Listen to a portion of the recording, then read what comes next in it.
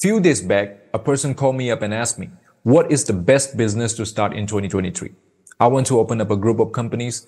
I want to develop a successful long-term business, but I don't have enough money right now and I don't know where to start it. Please guide me. I said, it's simple.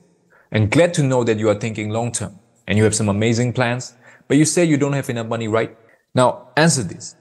If you just wait around, thinking, doing nothing, do you think money will come to you?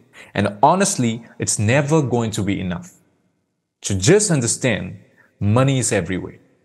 All you have to do is get out of your comfort zone. You have an idea, you have some plans, that's enough for you to start. It's time for execution.